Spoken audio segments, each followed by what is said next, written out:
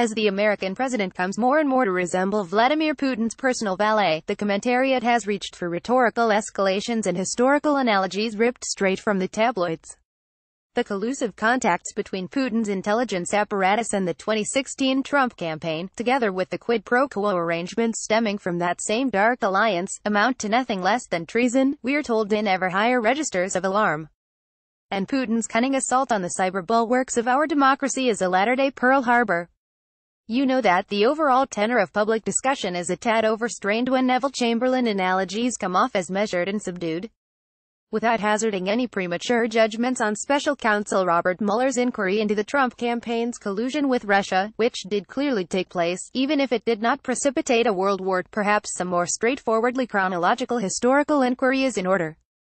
Fortunately, something of a skeleton key to the whole corrupt and lobbying-infested labyrinth of the 2016 Trump campaign was delivered to weary students of covert politics rigging on the right via the Mueller team's recent indictment of Russian NRA agent Maria Butina. The Butina trail leads us to Republican political operative Paul Erickson, known as U.S. Person 1 inch in the Mueller filing, who came to political prominence as treasurer of the National College Republicans, under the esteemed leadership of Jack Abramoff, the convicted lobbying fraudster who pioneered the conduct of reactionary foreign relations as graft by other means.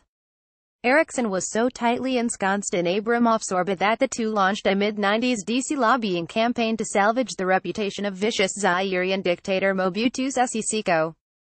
And since mere politics was never enough to contain Abramoff's world-conquering ambition, Erickson also served as executive producer for the Abramoff-produced film Red Scorpion, 1988, a thinly fictionalized hagiography of Jonas Savimbi, an Angolan rebel leader backed by South Africa's apartheid regime. Abramoff and his brother Robert also apparently brokered Erickson's consultancy with John Wayne Bobbitt, the severed penis late-night punchline who went on to pursue a career in the adult film industry. The Butina-Erickson partnership may provide something of a skeleton key to the whole corrupt and lobbying-infested labyrinth of the 2016 Trump campaign. Given Donald Trump's own well-documented dalliances with adult industry figures, the Bobbitt-Erickson connection has soaked up a good deal of salacious attention. But Abramoff's sordid South African career is what should prompt national political reporters to prick up their ears. For little we know of Erickson's alleged role as Butina's stateside handler, his creation of a dummy LLC to fund her D.C. activities, his deft cultivation of the National Rifle Association as a cutout channel for communications between Russia and the Trump campaign, his evident assistance in Butina's efforts to court American evangelical support, all comes straight out of the Abramoff South Africa playbook. For all the overheated talk of a sinister Russian takeover of a benign American electoral process, the details of this particular Russian infiltration of the leadership cast of the American right showcase an age-old stratagem favored among our homegrown conservative elite, ascribe an agreeably broad freedom-crusading identity to a deeply corrupt and undemocratic client regime, repatriate dubious cash flows through a tangled network of global organizations, smooth over, or conceal, any damaging conflicts or public disclosures by demonizing the opposition or the press as faithless abettors of liberalism, unfreedom, and other unforgivable ideological sins. Lather, rinse, repeat. Indeed, Abramoff's ardent support for South Africa's right-wing white minority, his first major gig after the college Republicans, contains a good deal of the latter-day conservative movement in miniature, as Baffler founder Thomas Frank outlined in bracing detail in his 2008 book The Wrecking Crew. The sluicing gate for Abramoff's South African offensive was a non-profit think tank he dubbed the International Freedom Foundation. After a comically misguided bid to persuade high-level contacts in the South African government to fork over $400,000 to fund a campaign jet for the right-wing movement's great white presidential hope Jack Kemp, the IFF set about fulfilling its main directive, launching a multi-front misinformation campaign against any and all American critics of apartheid. As Frank reported, the IFF approached its mission in a roundabout manner. Its backers well understood that apartheid could not be sold in the West for the simple reason that racism as a philosophy of government was flatly irredeemable here. Instead, the organization was to tarnish apartheid's enemies, to paint the ANC as a project of the International Department of the Soviet Communist Party. This it did, energetically red-baiting the ANC. In this respect, the IFF was merely a large-scale replay of the political entrepreneurship of the USA Foundation, another fledgling Abramoff influence and ideology clearinghouse, with Jack and the gang yet again hiring themselves out to a wealthy client to perform a hit on a troublesome left-wing group. High points in this campaign included hearings by the House Republican Study Committee in 1987 to blame the plight of the children of South Africa on the commie-terrorist ANC, reports playing up the ANC's commie-derived taste for atrocities against kids, newspaper ads designed to throw cold water on Nelson Mandela during his triumphant visit to America in 1990, and an endless war on Ted Kennedy, a leading proponent of the 1986 sanctions against apartheid South Africa. The glaring irony in all this, apart, that is, from the brazen effort to defend an authoritarian racist regime in the name of freedom, was that nearly all the covert, nefarious designs that IFF routinely attributed to the ANC and its supporters were in fact the group's own stock and trade. As Frank observes, the IFF had good reason to believe in a world in which grand conspiracies gulled the masses and public opinion was manipulated by the hidden hand of a foreign power. After all, that's what they themselves were doing. As it turns out, the IFF itself was steered and subsidized not just by the government of another country, South Africa, but by its military intelligence. The apartheid regime's chief super spy, a covert infiltrator of leftist opposition groups named Craig Williamson, had effectively conjured up the idea for the group as an extension of his day job obligations. Abramoff, for his part, denied any knowledge of the group's infiltration by South African military spies when the connection was exposed in 1995, but his denial was typically delivered with too much fire-breathing IFF brio to be all that credible. "It's payback time in South Africa," he declared sententiously, as if the toppling of a decades-old regime of white supremacy was really a blow aimed at the heroic Reaganite freedom fighters of the West. Abramoff's International Freedom Foundation was a brazen effort to defend an authoritarian racist regime in the name of freedom. Fast forward 20-odd years, and you can virtually sub in Putin's Russia for P.W. Botha as South Africa in the annals of American right-wing global intrigue. Like South Africa in the late 20th century, Putin's regime is in economic decline, and holds power thanks to a toxic compound of belligerent ethnic nationalism and domestic repression. Like Botha, Putin also draws power and revenue from an inner circle of powerful oligarchs, like Konstantin Nikolaev, whom initial reports indicate is the benefactor mentioned in Butina's indictment. And the Butina scandal already has its own Craig Williamson. Alexander Torshin, a former Russian senator with close ties to the leaders of Russia's security service, the FSB, who was Butina's boss during her U.S. Torshin has been cultivating contacts with the NRA and the American religious right for the better part of a decade, going out of his way to befriend David Keene, the former president of the gun rights lobby. The plan wasn't to forge a global platform for untrammeled rights of gun ownership, the putative mission of Right to Bear Arms, the pro-gun group Butina founded in Russia. No, the idea, according to former CIA Russia chief Stephen Hall, was simply to attract the NRA, specifically, over to Russia.